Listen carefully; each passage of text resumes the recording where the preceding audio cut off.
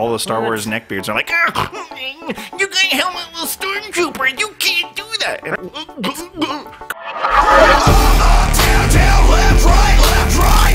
EA selected start. Let's get into some dirt. Let's talk about some Battlefront.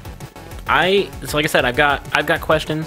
I'm sure a lot of people who actually haven't gone and made the purchase yet probably have some questions as well. Okay. And the reason I think there's so many questions is there's a lot of everybody has their go-to sources for reviews, right? You're like, I want to see what their score is. They give it a score, and that kind of, I know how that syncs up with me. So how does that translate to me buying this game or not? But the reviews on this game were all over. So on day one, I was looking at it, and it was ranging basically from 6 to 9.3 was the highest I saw out of 10. Who gave it a 9.3? I'm just curious if you remember. No, actually, I saw there was a page. It just had like there was like 10 of them. It was, it was like everybody. It was everybody like compromised into one big group, and I was like, okay, cool. Boy, there's so many things I want to say about it. So let me start with visual wise. It is just fantastic, right? So like the visuals, I am blown away by some of the texture mapping and the skybox and just the draw distance and everything about the game is just you can't fuck with it. Okay. Now when you get into the meat and potatoes of the game, the gameplay, that's where it kind of starts to fall. Not because the gameplay is bad per se, but there's just no meat on the bones, really. So it's very multiplayer heavy. There's no campaign to speak of, which is fine because it's an online game. It's an online game. If your internet's down, your campaign are the movies. If you want the story, you watch the Star Wars movies because you're basically reliving the battles that happened in Star Wars. So I can let that slide. That doesn't bother me much. Okay. The single player modes they have are so far to me very haphazardly thrown together. So there's the classic Battlefront mode where I was excited about because, you know, you fight against bots. I've been talking about bots. Right. You can fight head-to-head with a person, and they control, like, the team of bots. But then they made it, like, mega arcadey where, like, when you get the kill, they drop, like, this orb that's supposed to be points, and then you got to pick up the points. And the first person to 100 points wins. And totally just took me out of the immersion.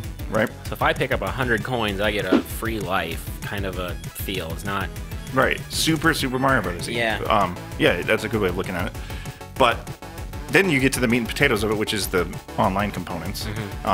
Netcode and online work perfectly. I've never had a problem getting a match. Like everything's super smooth there.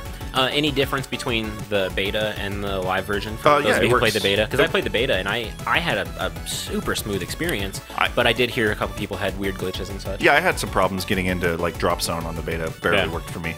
But no, yes, it's better than it was in the beta. So they probably made fixes or just went with their final coding. But man, you know, I played through all of the modes and like once it's all said and done, there's like 2 or 3 modes that are standout modes, like the Walker Assault, and then your TDM, your Team Deathmatch. Those are fun. Those are super fun. But gosh, guys, I gotta say, it's not $60 fun. Yeah.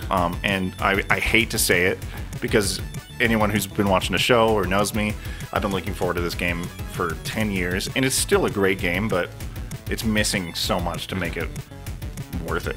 And then, of course, the problem is the DLC will probably make it worth what it's supposed to be, but then you're tacking on the extra $50. Now it's a $100 game. Now it's a $100 game that's only worth $60. If they would have released Battlefront as like a digital-only title and it was $30, fuck yeah, totally dope. Yeah. But as of now, nah. I give it 6.57 out of 10, totally. Yeah, which, I mean, it's tough to say if that number sounds harsh. Like, I think these days you hear 6.5 and it's just like an automatic no buy. 6.5s don't mean a bad game. Yeah, the game's enjoyable from what I played of it. It was just, I felt, even when I was playing the beta, I started to get bored and I started to wonder, I was like, does this game actually have the lasting power that makes it worth the investment of $60? We have a question in the chat from Israfel. Says, question, how much customizable equipment is in the game? Guns, costumes, etc. And then there was a complaint from Tim Staley that says his complaint was the map variety. Yeah. So to address both of those things, the map variety is terrible. Yeah. But in a sense, there's 13 maps-ish. Right. It's a weird take on how they did it when I saw how they approached it. But it's all split up into the different modes. There's 4 planets. There's Right. Hoth, There's Sullust. really 4 maps and different areas of the map that you play for the modes. Right. Yeah. Right, Exactly. yeah. So there's planets. There's Hoth, Tatooine, Sullust, and Endor. Yeah. 3 of which are very prominent in the movies. Sullust has never been seen before, so that's actually not a film canon planet. So they really kind of dropped the ball. They're like, you're going to get these 3 super recognizable planets divvied up into variations for different now, modes. as an uber Star Wars fan, that's is me. there a planet you would have wanted to see in place of the non-existent planet? I wouldn't say planets per se, but I was super surprised that there's nothing on the Death Star. Because Okay. there's so much you can do on the that Death Star. That was the same thing for mine. Yeah. I was like, how is there not? Yeah, and Yeah. I'm quite sure that it's going to be within a few months. Just give them another $40 if you want give the them Death another 4 Star, months. You want guys. the Death Star? Or maybe Boom. another 20 after that 40, Because- and then another 30 after that 20, and keep going. Yeah. And real quick, just to answer that question from Israfel, the customization sucks giant ween. Like, they Can I be frank? I'm gonna be frank. No. And then they pulled out... Garbage. Yeah. And well, you don't even know. You there's- haven't even played it yet. Well, I mean, they had everything opened up, and of course, in the beta, you can see what you Well, you start can with see, and stuff, yeah. and you create your loadouts. It's ridiculous because everybody wants gun customization. In the FPS world, I don't know why, but people want to do whatever they possibly can to their own gun to make it theirs.